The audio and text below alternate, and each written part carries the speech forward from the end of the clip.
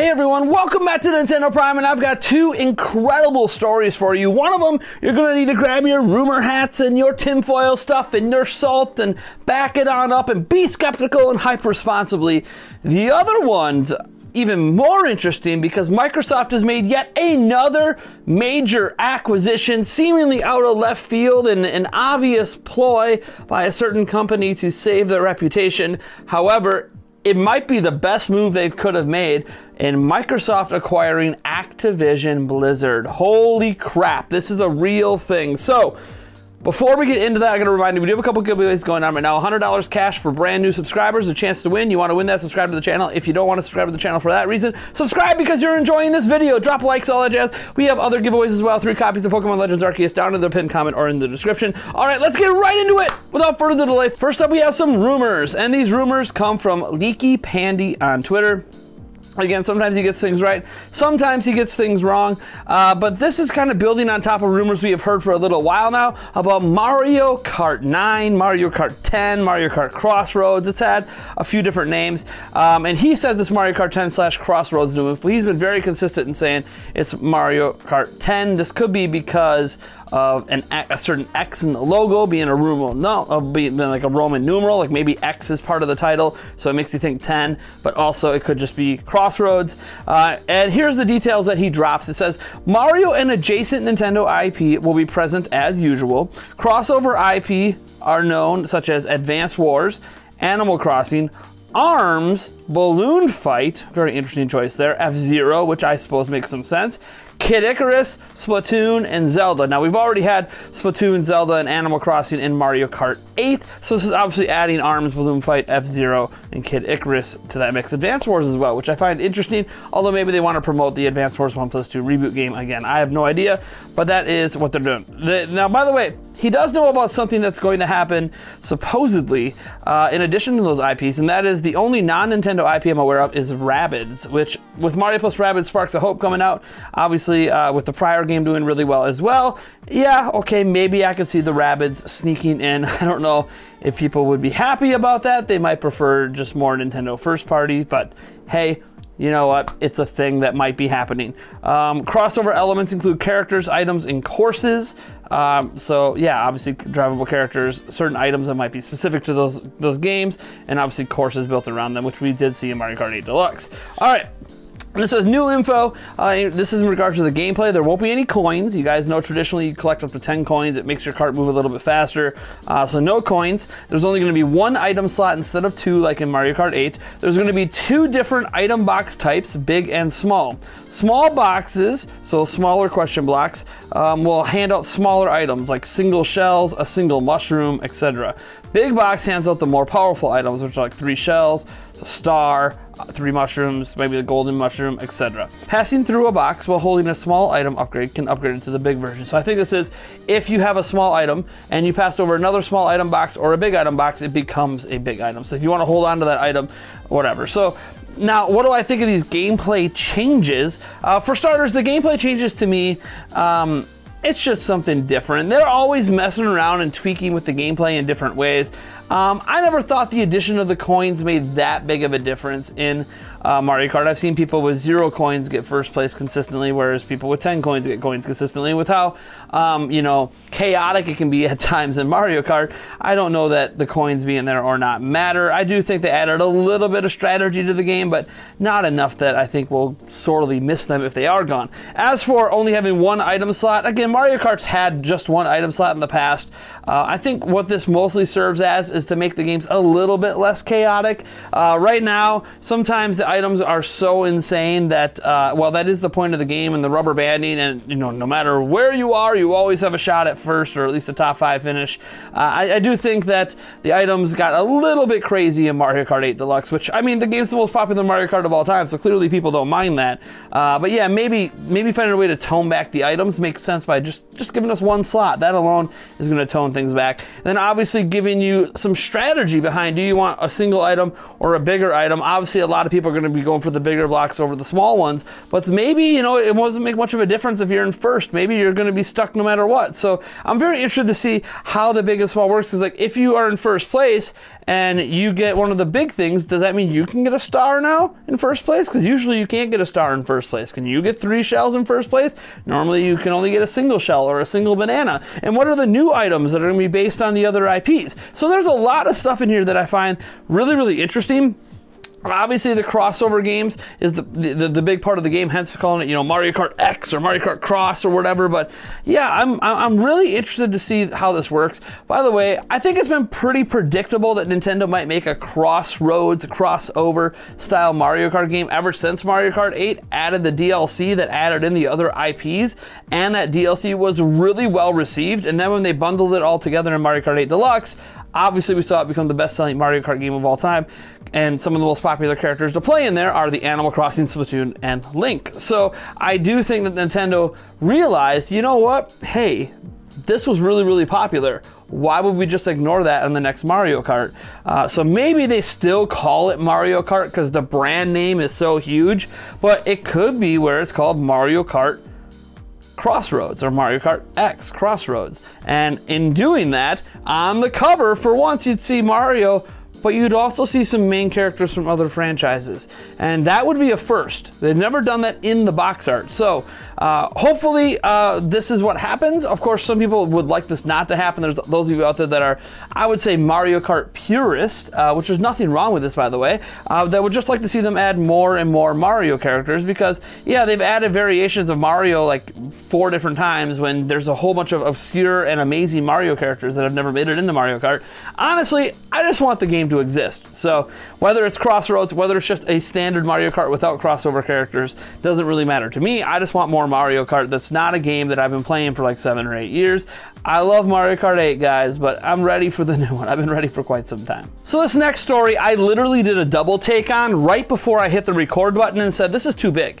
Guys, we'll cover stories in gaming when it happens to be something that affects the whole of gaming or is just a really massive story. And man, Xbox making another purchase. Remember, they bought Bethesda.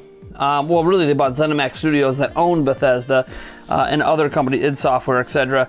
For, what is it, $7.5 billion. And that's not even the biggest gaming acquisition. There was recently one that was like 12 to 14 billion. But this is also another big get for Microsoft. This was announced officially on Twitter. I didn't believe it. Phil Spencer tweeted it out. And then I went and read it, and holy crap, it's happening, guys. Xbox is purchasing Activision Blizzard. And you all know Activision Blizzard has had a lot of controversy lately. We'll get into that. But first, let's read the official announcement post. It says, welcoming the incredible teams and legendary franchises of Activision Blizzard to Microsoft Gaming. Creators of Call of Duty, Warcraft, Candy Crush, Tony Hawk, Diablo, Overwatch, Spyro, Hearthstone, Guitar Hero, Crash Bandicoot, StarCraft, and more join Team Xbox. As a team, we are on a mission to extend the joy and community of gaming to everyone on the planet. We all know that gaming is the most vibrant and dynamic form of entertainment worldwide, and we've experienced the power of social connection and friendship that gaming makes possible. As we pursue that mission, it is incredibly exciting to announce that Microsoft has agreed to acquire Activision Blizzard. Over many decades, the studio and teams that make up Activision Blizzard have earned vast wellsprings of joy and respect from billions of people all over the world. We are incredibly excited to have the chance to work with the amazing, talented, dedicated people across Activision Publishing, Blizzard Entertainment, Beenox, Demonware, Digital Legends, High Moon Studios, Infinity Ward, King, Major League Gaming, Radical Entertainment, Raven Software, Sledgehammer Games, Toys for Bob, Treyarch, and every team across Activision Blizzard.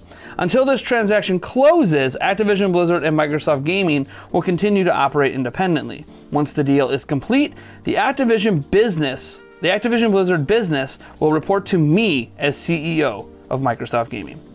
Upon close, we will offer as many Activision Blizzard games as we can within Xbox Game Pass and PC Game Pass, both new titles and games from Activision Blizzard's incredible catalog.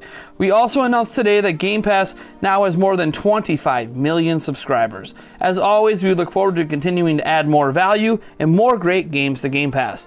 The fantastic franchises across Activision Blizzard will accelerate our plans for cloud gaming, allowing more people in more places around the world to participate in the Xbox community using phones, tablets, laptops, and other devices you already own.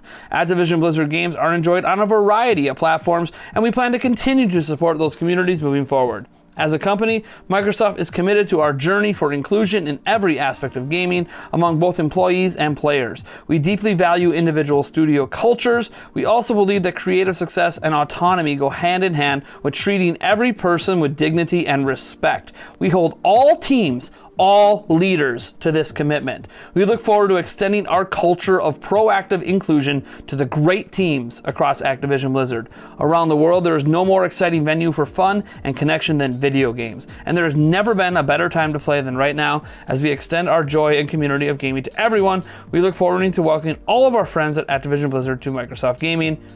Phil Spencer. And then he puts up their Xbox Gaming leadership graphic, which shows obviously Phil Spencer at the top and then all of the leadership personalities that work under him. And obviously this acquisition does a couple of things. One, it's addressed right at the end.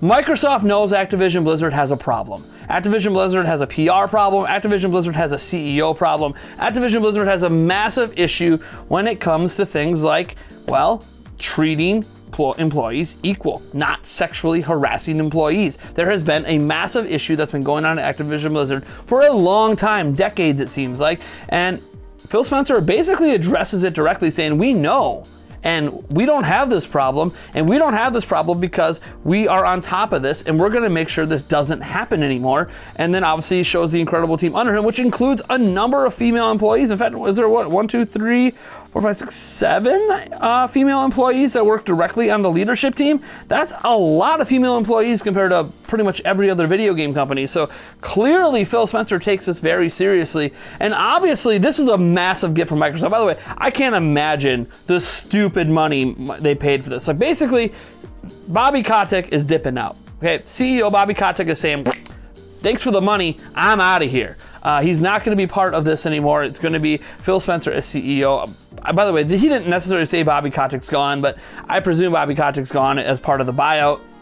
It's going to be interesting to see how much, this is bought for. If ZeniMax was worth $7.5 billion. Activision Blizzard is literally one of the largest video game companies in the world. They have a value that's higher than Nintendo in terms of their market value. Maybe not the nostalgia value or the IP value, although Call of Duty is pretty valuable.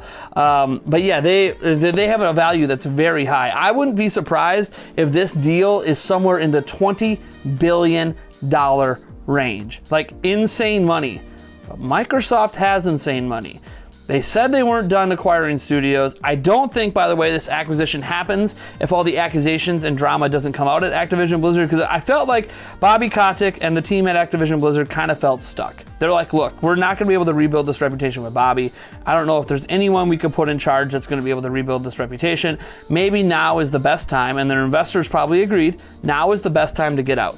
Now, it's interesting because they're a publicly traded company, but obviously for this acquisition to go down, it would require that Microsoft purchase a majority of those shares, and I'm sure the major shareholders are part of this, and obviously this kind of purchase, with how big it is, has to be approved, so it's technically not finalized. It probably won't be approved till closer to the end of the year. It usually takes about anywhere from 6 to 9 months for this to go through the legal process of actually getting approved, and obviously having to prove that they're not a monopoly, which I think is very hard to argue when the Switch and PlayStation do so well. This obviously does not create a monopoly. What it does do, though, is give Xbox quite the bevy of exclusive games, because if you think they're still going to bring Call of Duty and all that to other platforms that they don't have their stuff on, like PlayStation, yeah, PlayStation gamers, You're not going to be getting Call of Duty anymore. You're probably not getting Overwatch 2, Diablo 4. You're probably not getting any future Warcraft games. Not that you were getting them anyways. And obviously the mobile games are going to continue to be what they are, Candy Crush and all that. But StarCraft, there's so many IPs under here. You know, you might be upset like, oh, well, what about Crash Bandicoot? Yeah, you're probably not getting future Crash Bandicoot games anymore either, or future Spyro games either. They're going to be exclusive to Microsoft. So if Sony fans are upset, I get it. But also, Activision Blizzard was basically had a PR nightmare, and this saves them from that PR nightmare by putting a company in charge that literally has never had controversy like this. And that's very strange considering that a lot of people look at Microsoft and go, oh man, Xbox is for the dude bros, man, those Gears of War dude bros. And yet when you think about it, internally Microsoft has had very few, if any, controversies in regards to sexual harassment, treatment of female employees, equal treatment of employees in general. They've had almost no issues. So this is a massive win, I think, for both companies. It's a huge win for Microsoft, of course. They get to just, I mean, it's impossible to deny Game Pass's value now. I mean, it was already becoming impossible, and now look at the future of Xbox. Next year's Call of Duty, or maybe even this year's Call of Duty, is going to be exclusive to Microsoft. That is if the sale goes through by then. Maybe it won't because it was already in development for both platforms, but fine, then the Call of Duty next year is going to be exclusive to Microsoft. This is massive. I love what Microsoft is doing. They are taking money and investing and investing and investing. Game Pass, greatest value in gaming. I stand by that, and it's just got even more valuable. And then on top of all of that, which one thing I am curious about, as someone who's played World of Warcraft, will Game Pass's subscription include a subscription to World of Warcraft? That's one thing I'm very curious about as these games join Game Pass, is will World of Warcraft subscription be part of Game Pass? So like, you don't have to pay a subscription fee to World of Warcraft anymore. That would be revolutionary to me.